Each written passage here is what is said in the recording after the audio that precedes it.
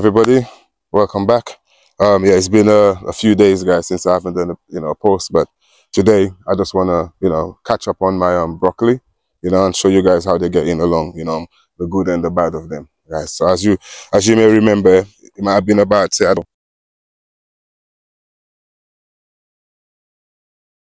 very small.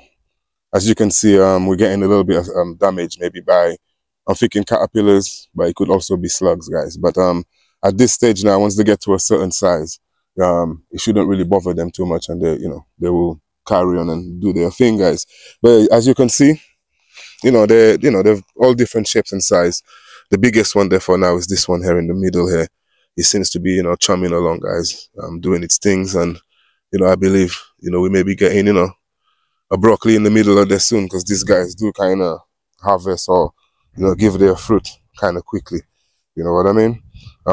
It's not really much happening at the allotment at the moment, guys, because to me, as the winter starts to set in, I kind of slow down a little on the gardening.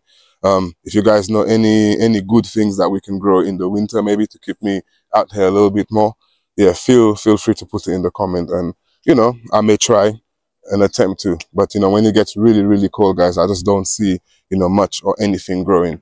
And for me to start any new seeds or any kind of a new set of sowing right now, guys, to me it'll be pointless, because we're going to be getting the frost very soon. You know what I'm saying? Even though it's only September now, but still, guys, the time it takes for things to grow, get to a size, put it out there, I guarantee you it'll be time for the frost. So me personally, I think what I may be doing, guys, is more coming back to the allotment and preparing maybe for the next season. You know what I'm saying to you?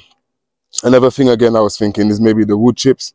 Maybe next season I may not put as much wood chip as I've been putting down, because to me, I believe that I may have too much wood chip in my beds at the moment, and I think that it may be affecting the nitrogen level in the beds. And especially this year, I didn't really give any fertilizer apart from maybe a little bit of worm casting. So the soil is just been as it is, so to speak. But apart from that, things are, I've still got some more things growing here, guys. You know what I mean? I don't know, I can give you guys a quick show, but yeah, it is basically the end. You know what I'm saying to you? I'm still waiting for my pumpkin to be ready. I mean, it looks ready, but guys, I believe when it's truly ripe, I'll know. But for me, it looks ready, but I don't think it's ready, because the other one, I did try to pick it a little bit early, because it had a little bit of a mold, or it was kind of rotten on one side, so I cut it off. And as orange as the skin did look, the inside just did not replicate what a pumpkin should look like. So I'm just gonna leave them till the end. As you can see, I've still got some cabbages left, and like I said, I'll come for these guys as I need them. They didn't make the biggest heads, guys, but I'm pretty sure a serving at a time, we can still have some nice cabbages. This guy here, he's doing really well. I might even actually take him out today, because as you can see, he's absolutely solid. But I believe the slugs and the snails do it now, and you'll see what starting to eat at it. So before they take too much, I will be. He's quite big.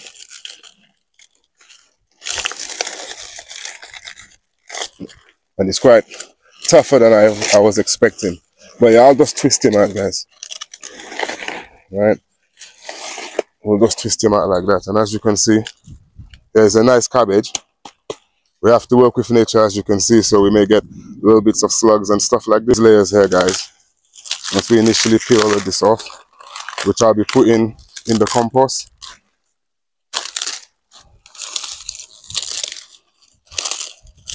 So we're just going to throw it in the compost as we're here.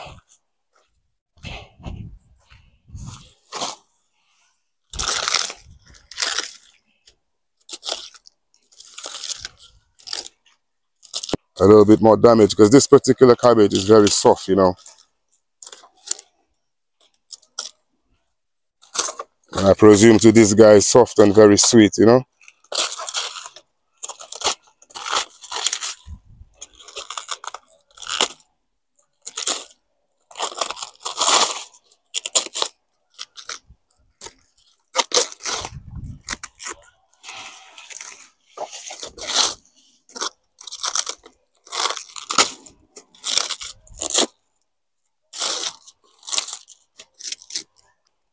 they've eaten the top part of it.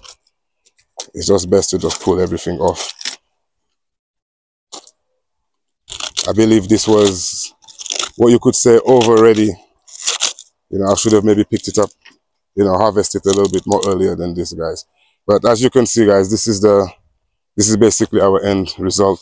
This is like a soft cabbage. So this guy is what we're going to be boiling and stuff like that. If you're going to make a soup, you know what I'm saying to you, that kind of a stuff, you put it in there. Even if you just wanted to boil it with some water, a little bit of salt in there, perfect. You know what I'm saying to you? So yeah, I'm going to put him aside and I'll be cutting the bottom half off of it, guys. So let me go and put it out over there, out of the way, guys. And we still got a couple more there, you know, ready to come. And here you see we still got the tomatoes. You know, now these guys are, you know, overripening on the tree.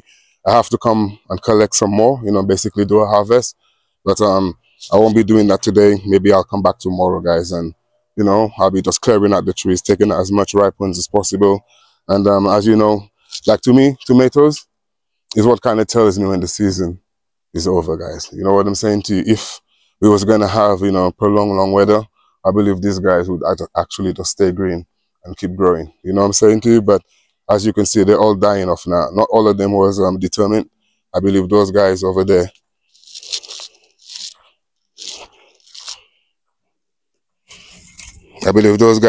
would have kept on going.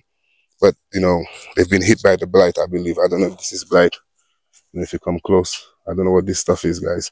But yeah, for some reason, they didn't even grow too tough. And we've had a few cold days, guys. And this is the kind of stuff that throws me off with the gardening. Because once, I believe, you know, plants need warm weather, sunshine, and obviously water, rain. They don't need too much of it, of any one of them. They just need it to be quite balanced, you know. So if we've got a nice, you know, warm, balanced time, like today. Today's fairly nice, you know what I'm saying to you, considering the time of the year. But 2 weeks ago, it was cold. You see what I mean? And then it gets warm, then it gets cold, then it gets warm. If you look at over here, I'll show you another example of what I mean. So if you see our courgette here, she looks nice and lush and she's opening up, yeah?